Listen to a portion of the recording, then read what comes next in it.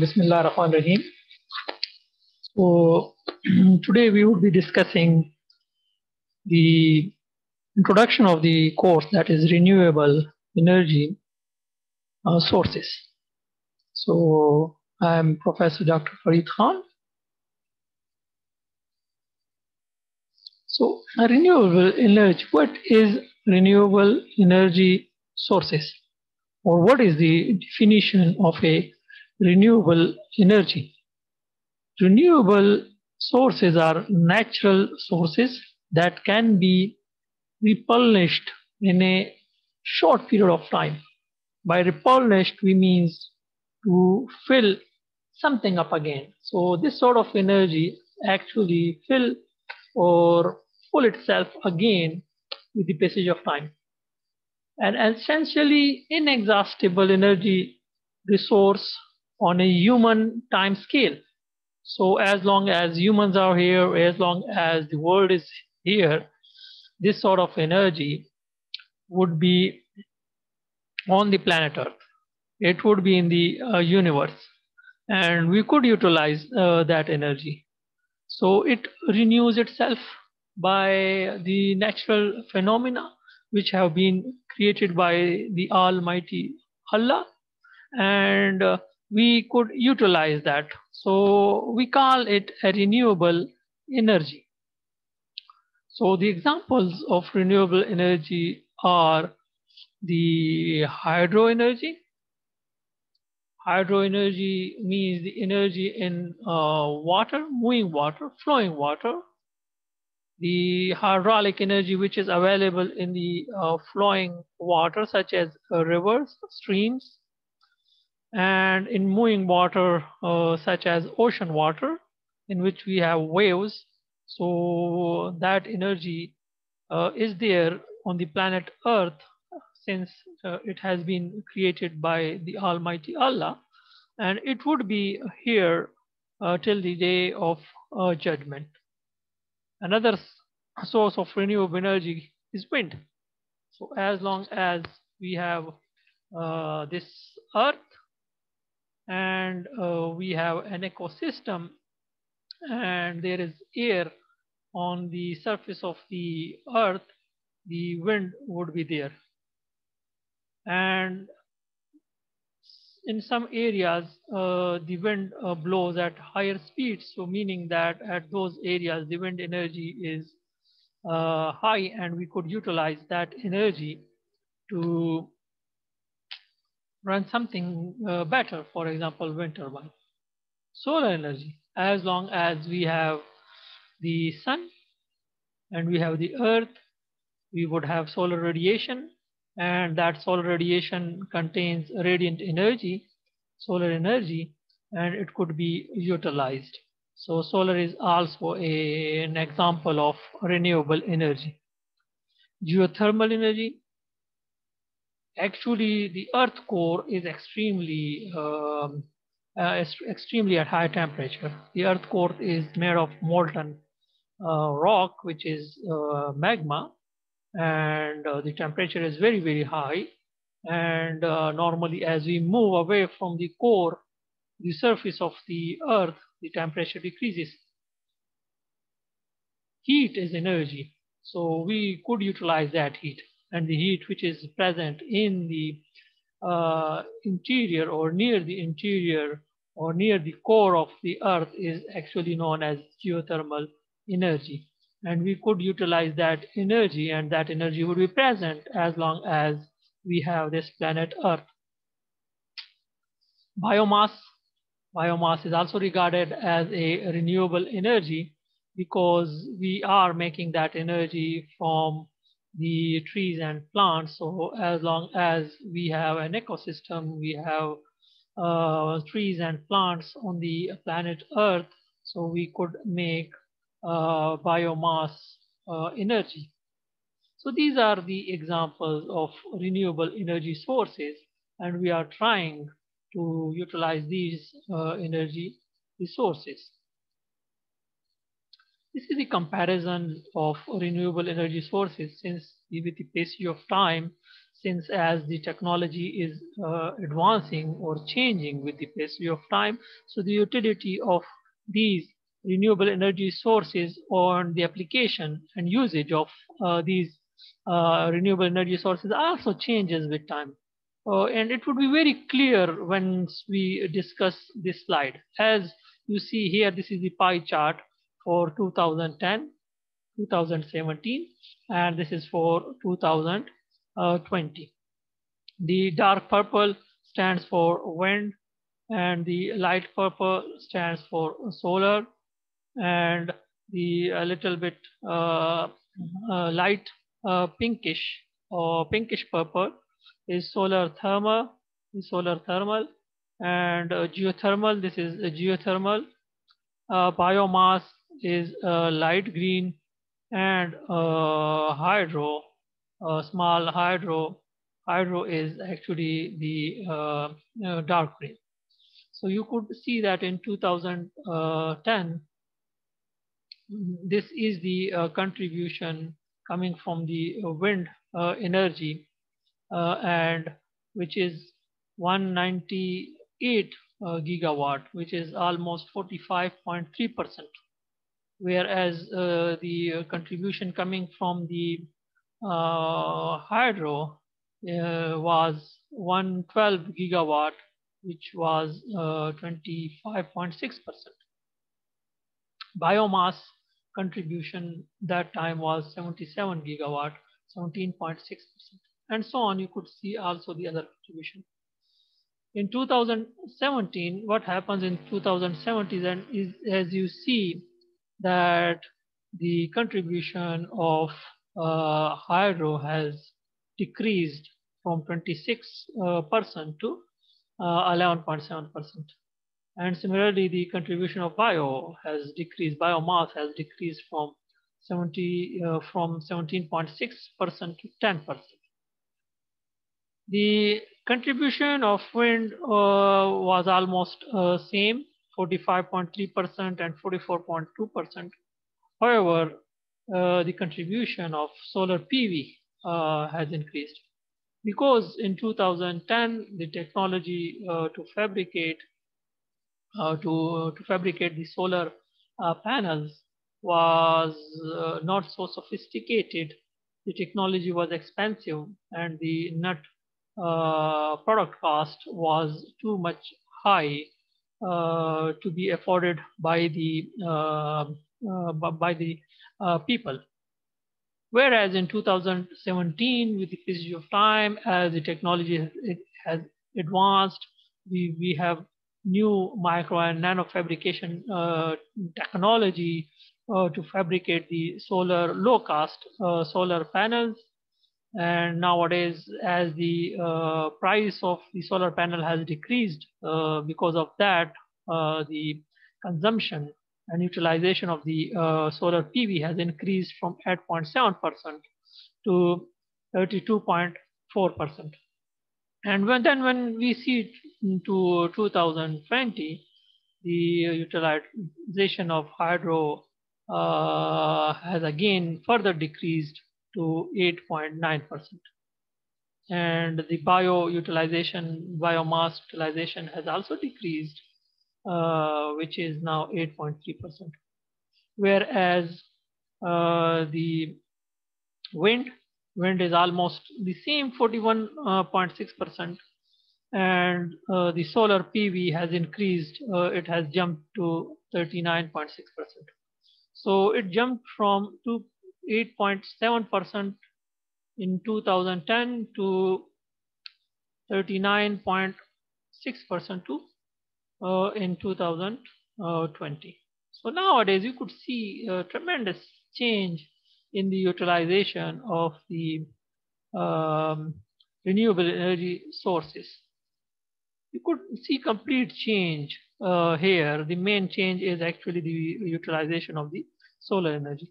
It doesn't mean that it would be like this in the coming years. Maybe in the coming years, the actually, depending upon other circumstances, the pie chart would be completely different in maybe in 2025 or 2020 or maybe in 2050, we would have some other, we would be utilizing some other energy sources, and maybe we would be not needing these renewable energy, or maybe we would be more dependent on these renewable energy in order to actually handle the problems of greenhouse gases or pollution, etc.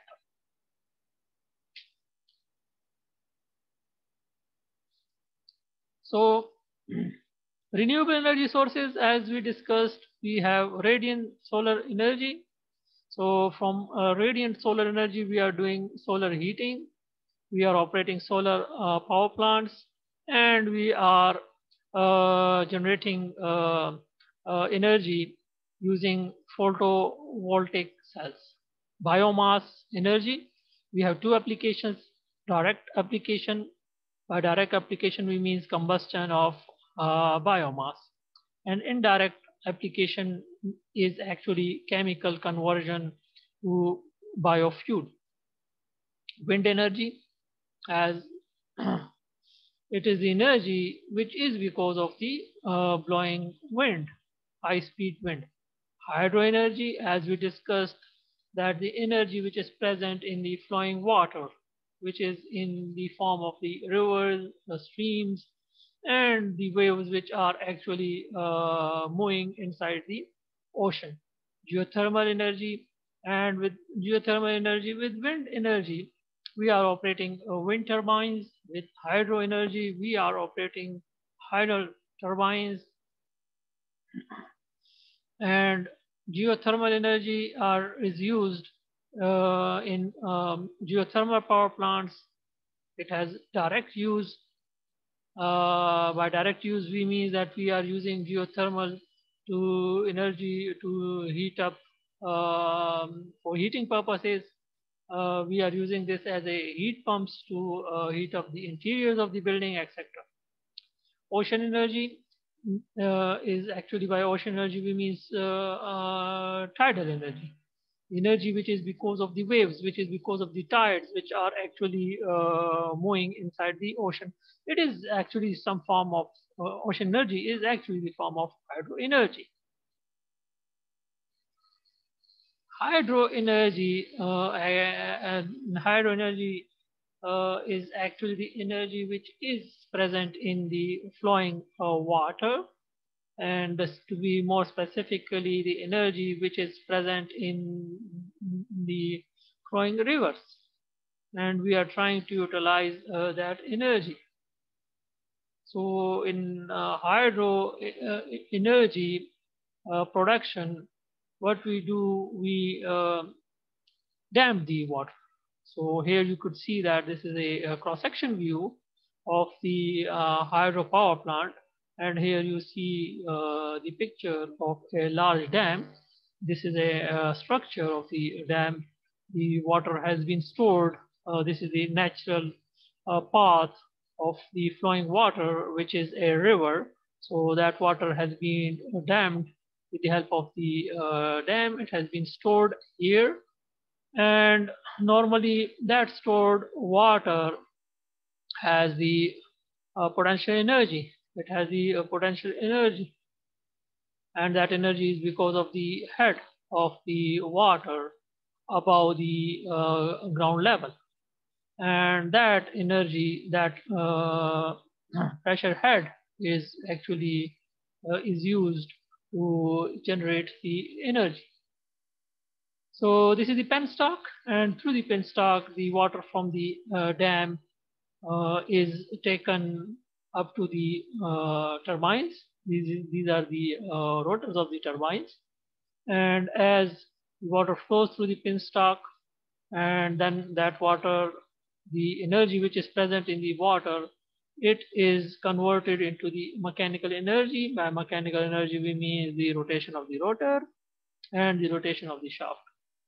So in such a way, we convert the hydro energy, the hydel energy, into mechanical energy. And these hydraulic turbines are then actually coupled with the electrical generator, the electrical generator actually convert the mechanical energy into the electrical energy. So then that mechanical energy which is produced by the turbines is converted into the electrical energy, and with the through the transformer, that energy is either distributed or it is supplied to the main grid. So this is the way with which the hydro energy is actually converted into the usable energy, and mostly we are at the end we are converting it to the electrical energy, because it is easy to transport the electrical energy from one place to another place through the cable. Mechanical transfer of the mechanical energy is impossible, not feasible to be transmitted over a long distances. So the easy way is to convert the mechanical energy which is produced here into the electrical energy. So advantages of hydro energy: cheap to operate, low cost.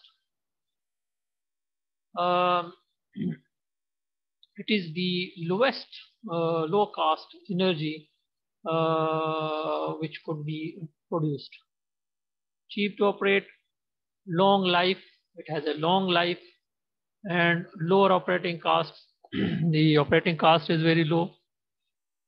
Lower operating cost than all other power plants. So hydro power plants, the energy which is produced by the hydro power plants, it would have a lower operating cost than all the other power plants which are producing or energy for the main grid of the country. It is a renewable energy through the hydrological cycle. Normally, the water actually goes into the ocean, and then from the ocean, that water It evaporates and it goes in the atmosphere, and then the wind takes that air which has the water vapors to hilly areas or to other parts of the earth, where again it is when cooled down, the water vapors condenses and in the form of rain and snow, it it again comes to the ground, and again it changes into river. Initially it changes into streams and then rivers, and then those river waters when reaches the dam, they are stored there, and then they are utilized again. High yield, this energy has high yield, lower energy cost than any other method, pretty plentiful throughout the entire earth. We have a tremendous amount of rivers, streams, which could be utilized to produce useful energy. Some countries depend almost entirely on it, not intermittent. If reservoir is large enough. Intermittent means if the energy is sometimes available, sometimes not available, then it means intermittent energy. But if we have a large reservoir so that we could store the water even off-peak river seasons, and we have still enough water, we have a large reservoir, then we would have no problem of load shedding, etc.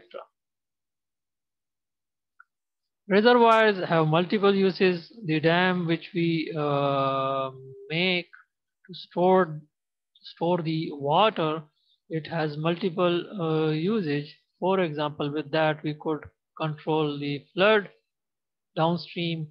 The water which we stored, it could be used for drinking purposes after passing through the treatment. So we could treat that water, we could convert that into drinking water, and then we could utilize. aquaculture. We could actually, for example, uh, you would have fish. You could have fish there and other recreation. You could also use for other recreation purposes. For example, picnics. People are coming to the dam and they are utilizing the dam. They are doing boating there, or they take a ride over the speedboat, etc. Less air pollution than fossil fuel combustion. Disadvantages: human population displacement. When we are making a dam, so actually normally it is actually grabbing a large area. So in majority of the cases, normally human population have been displaced. More significant breeding grounds for diseases, because we are uh, storing the water.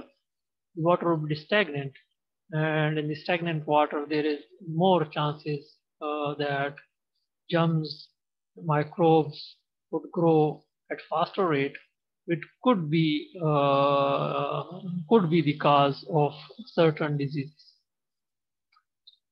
Reduces availability of water downstream. This is another disadvantage when we are making a dam in the path of the flowing river, then and we are storing the water, so it would reduce the availability of water downstream. Ecosystem impacts.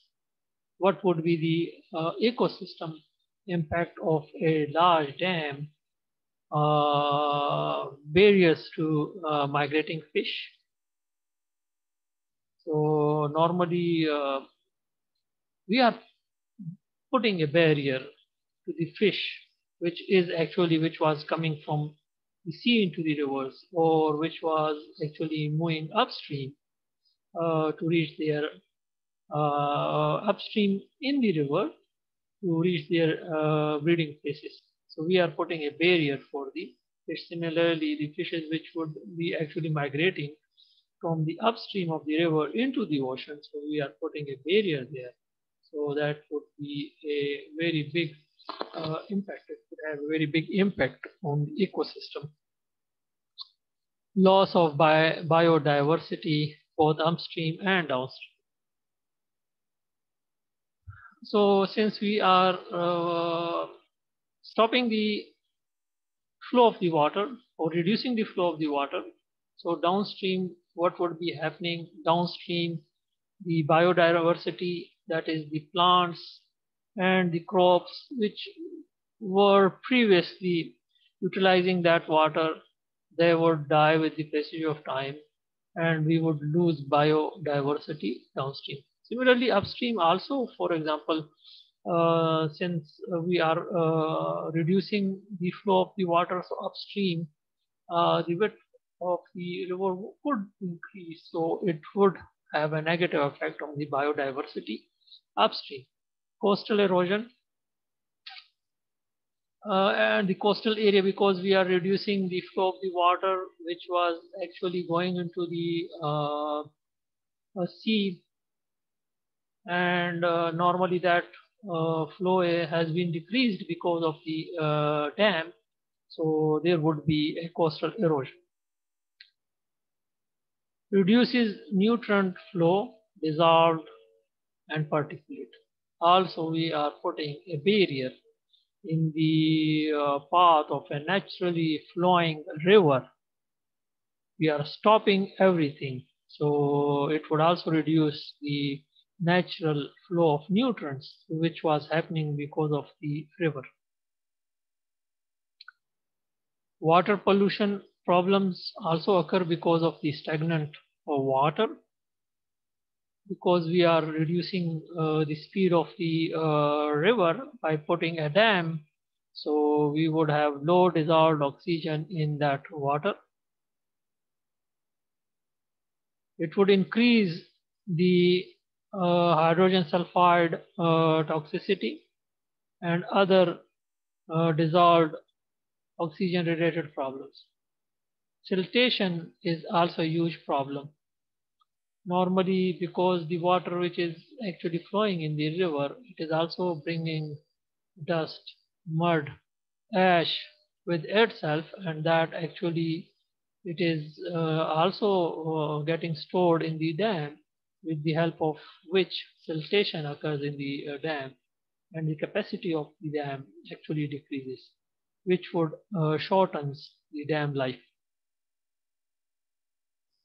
Some more disadvantages: air pollution actually may be a significant source of greenhouse gases such as methane, nitric oxide, carbon dioxide, etc.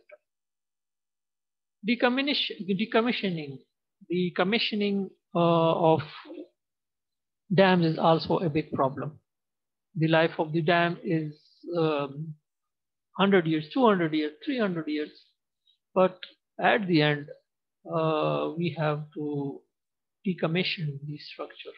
And when this happened, it would be a huge problem because, again, if we have a dam there for 200 or 300 years and then which was used to store the water, and on the downstream actually for 200 3 years a population have been produced, or cities have been produced, villages have been produced depending upon that flow of water. And then when we remove the dam, and again the flow of water suddenly increases because of um, natural flowing water, then it would be it would have a tremendous effect on the lives of the human beings, and also it would have effect on the biodiversity downstream. The sizes issue. Many of the above problems are significantly worse for larger dams. If we have large dams, these problems are more worse. However, small dams have shorter lifetimes, less capacity, and are more intermittent. Because they have less capacity, so with the passage of time, when in off seasons, we have less water. Then if there is no water in the dam, there would have no energy. Wind energy. Wind energy is the energy which is actually present in the high speed wind. So that energy is actually converted into uh, electrical energy with the help of these wind turbines. So wind turbine is actually a mechanical system. It converts the wind energy into mechanical energy. Mechanical energy means the motion of the rotor of the wind turbine or the rotation of the shaft of the wind turbine. And that shaft is then actually coupled to the electrical generator. And the electrical generator converts the mechanical energy into the electrical energy. So here you see that we have wind turbines which have been installed on a hilly area, because on the hilly area the wind velocity or the wind energy is significant. Similarly, here these wind turbines are offshore wind turbines. So you could see they are located in the sea. There is more possibility that we would have actually high wind velocity or high wind energy which could be utilized.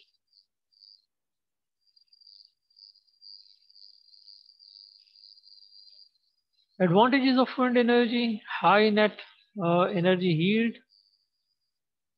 renewable and free, very clean source of energy, no population, no pollution, that is air or water during operation. It has a long operating life, low operating or maintenance cost, can be quickly built, not too expensive. In past, actually, the technology was not so sophisticated, so it was very difficult to fabricate the wind turbines, especially the blades of the turbine. But now, because of the advanced technology or advancement and progress and development in the materials, so now we would have the blades. Blades are now actually made of fiberglass, which is actually which has a very good strength and low weight. The strength to weight ratio is very less, uh, is very high. The strength to weight ratio of the fiberglass is very high. So similarly, we have sophisticated fabrication techniques, and we have now equipments to take these large blades. They could be transported from the industry, manufacturing industry, to hilly areas, or it could be moved through the oceans. So nowadays it's not a very expensive technology.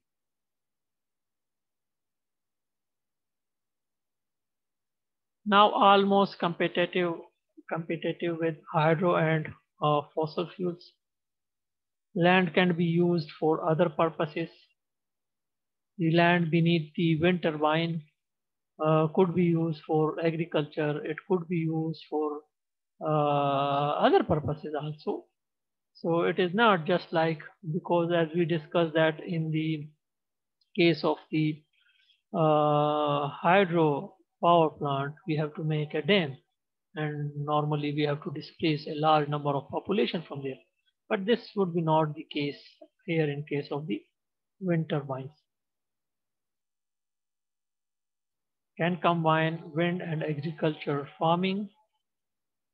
Disadvantages: energy shortage issues.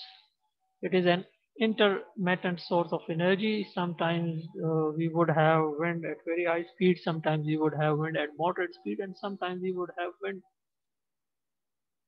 with very less velocity. So we need backup. For example, when we have peak energy, we have peak wind energy, then we would produce more energy, and we have to store that energy for the off-peak wind blowing, or must be connected to the electrical grid.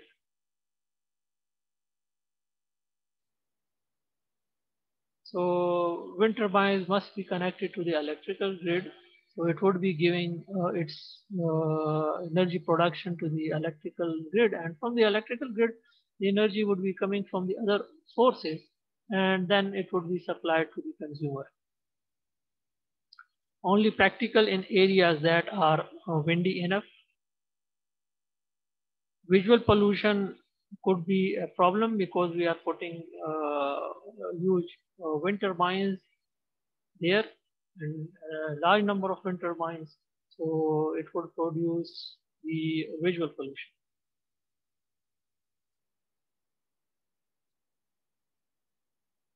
Danger to birds. Normally, because we have wind turbine and the blades are moving, so they are actually danger to the bird's life. But now, actually, nowadays we have new slow turning designs which are actually eliminating this problem. Low energy density of wind must use large areas of land. So since actually it has a lower energy density, so meaning that at a specific locality, we have to install a number of wind turbines. In case of hydro, we normally install one, two, or mostly three, four turbines to grab all that hydro energy or convert that hydro energy into the electrical energy. However, in case of wind turbines, we have to actually install a huge number of wind turbines to actually capture that available wind energy.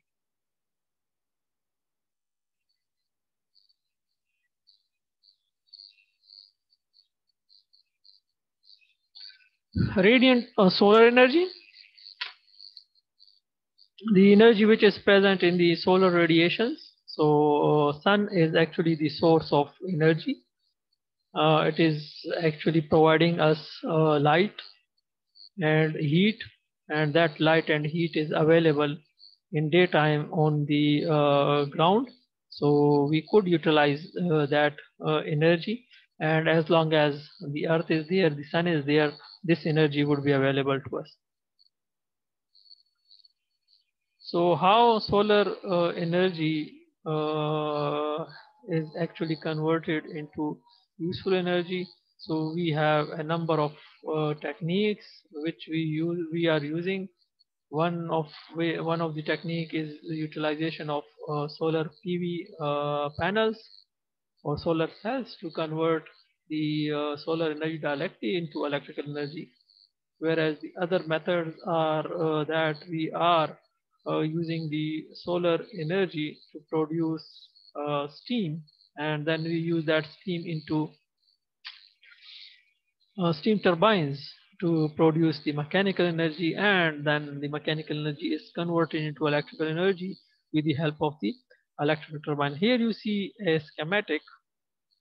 You see this schematic. This is the solar collectors, which are actually on which when the solar radiation falls, those solar rays are concentrated on these tubing. So here you see tubing, these are the solar collectors. So when the cold water is fed and it flows through these tubing here, and as they pass over the collectors, so what happens that water is heated and it is changed into steam. So we here on this side we would have a high pressure, high temperature steam. So from the solar radiation we are producing high pressure, high temperature steam. And the purpose, once we have high pressure, high temperature steam, meaning that we have energy, and then that energy is used for different purposes. For example, we could use that energy. For example, here we are taking some portion of the high pressure, high temperature steam, and it is this is a heat exchanger. So the hot fluid is on the tube side, whereas the cold fluid, which is coming from this cold tank, it is on the shell side. And only the heat transfer takes place from the hot fluid into the cold fluid, because of which the cold water is changed into the hot water, and that hot water could be used for industrial purposes, or it could be used for the domestic purposes as well. The once this steam, high pressure, high steam is um, utilized here, it changed into again liquid water, and it would again be supplied to this main pipeline or tubing. So some portion is used for heating, the remaining portion is supplied to the steam power plant. So this is actually the schematic of the steam power plant. Here some portion of that high pressure, high temperature steam is used in the reheater, and the remaining portion is supplied to the superheater. This is a steam generator. This portion is known as the steam generator. So the liquid water which is coming from the condenser, this is the condenser. Here we have low pressure liquid water, and the pressure is increased with this feed water pump. The feed water pump would increase its pressure from low pressure to high pressure. Here we would have high pressure water, the high pressure water, would go into the economizer. Economizer, since the steam is coming or if it is flowing to the superheater, then vaporizer, and then in the economizer. But that high pressure water still have heat, and we don't want to waste that heat. So actually that heat is transferred to the high pressure liquid, because of which the temperature of the high pressure liquid would slightly increase, and the temperature of the high pressure fluid which is coming from the vaporizer, it would reduce. And then what we do, from the economizer, the high pressure water is then supplied into the vaporizer. In the vaporizer, it is also a heat exchanger. The heat actually transfer from the high pressure, high temperature fluid into the water, and the water is changed into steam, dry saturated steam, and then that dry saturated steam flows into the superheater, and in the superheater further heat transfer takes place from the high temperature fluid into the high pressure high temperature saturated steam, and it is converted into superheating steam, superheated steam, and that superheated steam is then expanded into the high pressure turbine. This is the high pressure turbine. So it is expanded, and that energy is converted into mechanical energy. The shaft of the turbine would rotate. And once the expansion takes place from the high pressure to the intermediate pressure, then we would have dry saturated steam. That dry saturated steam at intermediate pressure is supplied to the superheater, and in the superheater, the hard hot fluid is coming, high temperature fluid is coming from the high temperature fluid side, and the heat transfer takes place. That dry saturated steam at intermediate pressure is again converted into superheated steam at intermediate pressure, and it would be expanded inside the low pressure turbine. And after the expansion, we would have mechanical energy. So the shaft would be rotating. So this is a two-stage turbine, high pressure turbine, low pressure turbine. Both are actually on the same shaft, and that shaft is connected to the electrical generator. The electrical generator converts that mechanical energy into the electrical energy, which is then supplied to the grid. Once we have the low pressure steam, low pressure under saturated steam, that is actually supplied into the condenser, because we have to again change it into the liquid water. So in the condenser, the cold water is coming from the cooling tower, and that cold water is used to condense the under saturated steam into liquid water. So we have liquid water at low pressure. Again, this feed water pump would increase its pressure, and it would be supplied to the economizer. And here you could see the cycle of the fluid, which is actually bringing the solar energy in the form of the high temperature, high pressure steam, or high temperature, high pressure fluid. So here we have this pump. This pump is used to circulate the fluid in the collectors. So this way, the solar energy is actually utilized to do heating, and it is utilized to produce electrical energy with the help of a steam power plant.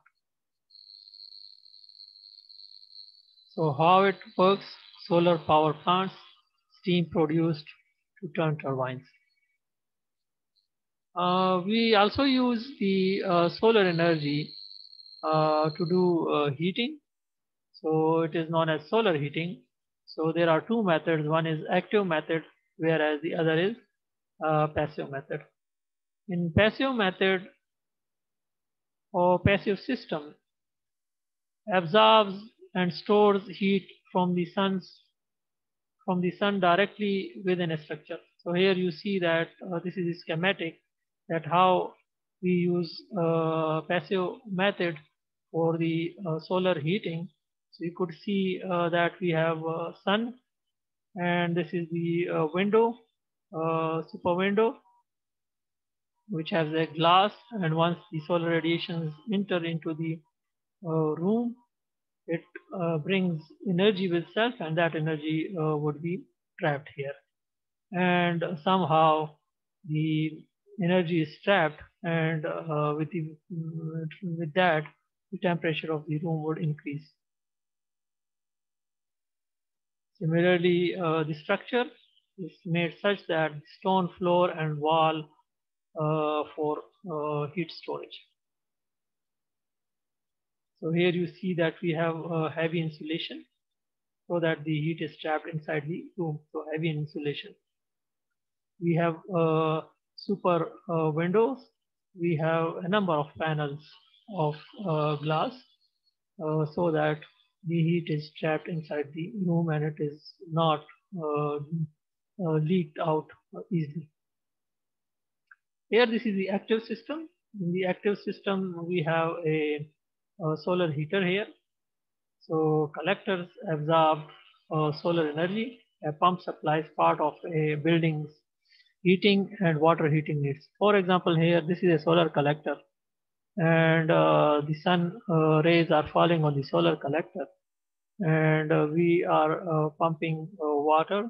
The water, when is circulated in the collector, it takes the heat from the solar radiation, and we would have high temperature water, and that high temperature water, this is high temperature water tank, and then that once we have hot water, it could be utilized for heating, it could be utilized for direct use. Here we have a heat exchanger. What this heat exchanger is doing, this hot water is flowing in the heat exchanger. So this is the hot fluid, and the cold fluid is normally, let's say it's a oil or which is circulating. So heat transfer takes place between these two fluids. So we would have high temperature fluid here, and that high temperature fluid is transported to the tubes, and here we have another heat exchanger, uh, heat to house, radiators, or force air duct. So here we have a radiator in which this oil would flow, and it would impart its heat to the room air, because of which the room air temperature would increase to the comfortable level. So in such a way we would be doing the heating of the interior of the building. And after it imparts its energy into the room air, it would be at relatively at low temperature, and it is recirculated back to the heat exchanger. So this way we are utilizing the solar energy for the heating of the interiors of the building. So solar heating. So here you see the schematic that how we do heating with the solar collectors. So this is the schematic of the solar collector. You could see the tubing, and then we have a black surface, and on the top of the black surface we have a glass panel. So this is the collector. So cold water, when it is circulated through the collector, its temperature increases, and that hot water is utilized for producing warm water, and it is also utilized to do the room heating. So these are collectors. When sun falls on it, the water is heated up, it is stored in these tanks, and later on you could use that hot water for direct use, that is for washing your hands, washing yourself, taking bath, or could be used to wash dishes, etc. Or it could be also used, this hot water could also be used to do the room heating.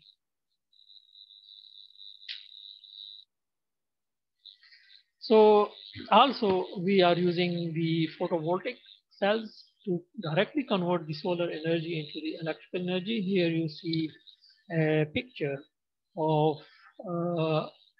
a number of solar panels which are used to directly convert the solar radiation into electrical energy. Here this is schematic that how the photovoltaic cell operates. So it is a PN junction. So when solar rays falls on it, the PN junction is excited, and the PN junction composed of uh, P-type semiconductor and N-type semiconductor. It comprise of excessive electrons and holes.